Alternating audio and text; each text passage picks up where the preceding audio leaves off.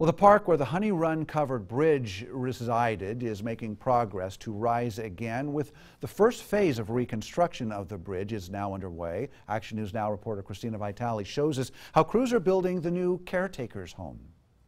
It's a collaborative effort. These panels were brought in by the Reconstruction Recovery Advisors as the structural frame for the cottage. This is the first step to us reopening the park, is to have the caretaker here, have some place for them to live. President of the Honey Run Covered Bridge Association, Robert Catalano, says this project was a long time coming. And I'm just happy that the fruits of our labor in the last year are actually showing up into something that people can see. The cottage will be constructed from a prefabricated housing kit with about 40 panels. They come completely equipped, ready to stand up.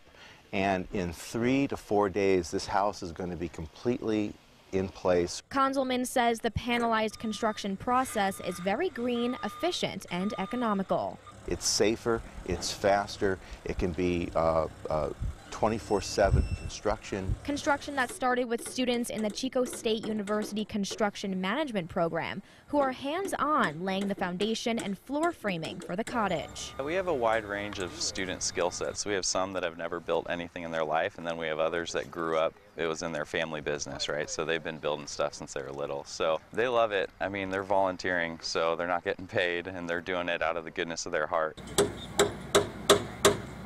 The cottage is going to be a one-story, two-bedroom home with a living room, kitchen, bathroom, and even a deck overlooking Butte Creek. The project is funded mostly by an $80,000 grant from the Small Business Administration, but the labor is all locally based. So we've had companies that have really jumped at the chance to come out and help for free, so it's been awesome.